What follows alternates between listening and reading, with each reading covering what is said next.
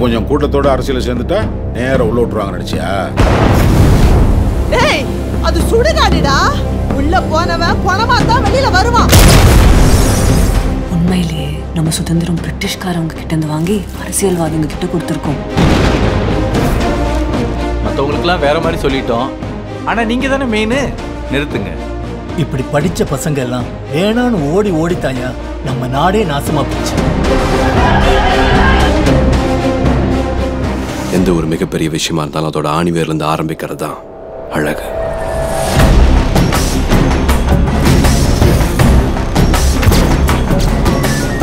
ஒரு ஓவியம் வரைகிறவன் நான் பிள்ளைக்கு என்ன சொல்லி தருவான்? ஓவியம் வரைய? கரெக்ட். எங்க அப்பா மிலிட்டரிடா.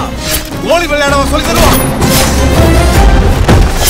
We know what we are doing. நாங்க நினைக்கிறதே வேற.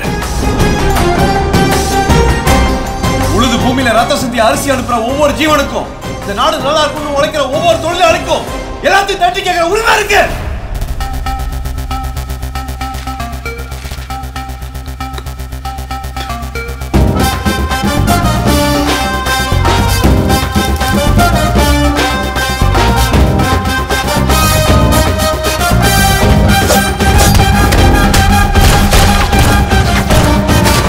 இந்த நாட்டுல ஒவ்வொன்றும் ஒரு விதமான பைத்தியம். அவனுக்கு இந்த நாட்டு மேலேயே பைத்தியம்.